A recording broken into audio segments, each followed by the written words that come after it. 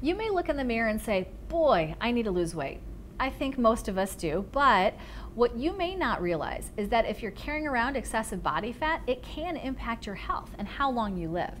If you need to lose weight, you want to be sure to do so in a healthy way. Once you determine how much weight you need to lose, you can determine a realistic timeline.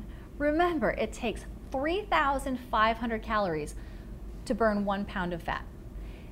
It is realistic to lose 1 pound a week, or in other words, eat 500 calories less than we burn each day. It may take you a little longer than you like to reach your goal, but you'll be much happier, healthier, and more likely to remain fit by slow and steady weight loss.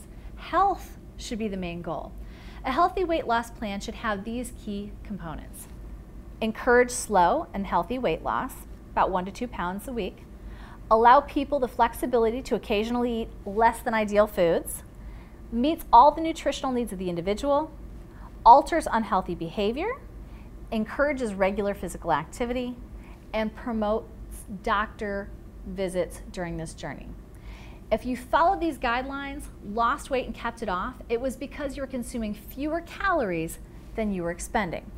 It's a relatively simple equation. If you want to lose weight, the food calories you eat need to be less than the calories you expend during a day. In other words, to lose body fat, energy in needs to be less than energy out. Your body needs to get the energy from somewhere, so it's going to pull the needed calories from the physical activity, from the fat reserves in your belly, thighs, and all over.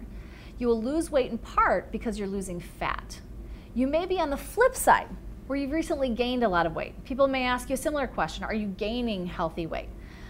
What they're asking is, are you increasing your muscle mass while maintaining or decreasing the amount of fat in your body? And are you doing so by consuming healthy foods rather than fast food?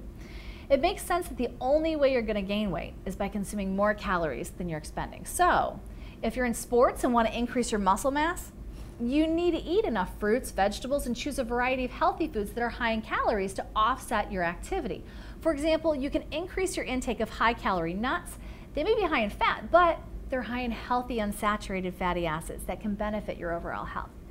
And if you're happy maintaining your current weight, you need to consume the same number of calories that you expend in a day. It all sounds simple when it's put in mathematical terms until you realize how delicate a balance it really is. For example, 1 pound of fat is the equivalent of 3,500 stored calories. May sound like a lot. However, if you consume only 10 extra calories per day over the course of a year, you gain a pound. Or if you put a small dollop of mayonnaise on your sandwich each day, that adds an extra 50 calories per day, or 5 pounds a year. Over the course of 10 years, that mayo could cause you to gain 50 pounds. I know it sounds incredible that some of us have maintained the same weight for many years without fluctuating more than a couple pounds, and we have mechanisms in our brain that respond to changes in our body and help us maintain weight. But sometimes that extra beer, slice of pizza, or large sizing a meal on occasion can cause us to gain weight slowly and steadily. Over the course of years, it can add up and compromise our health.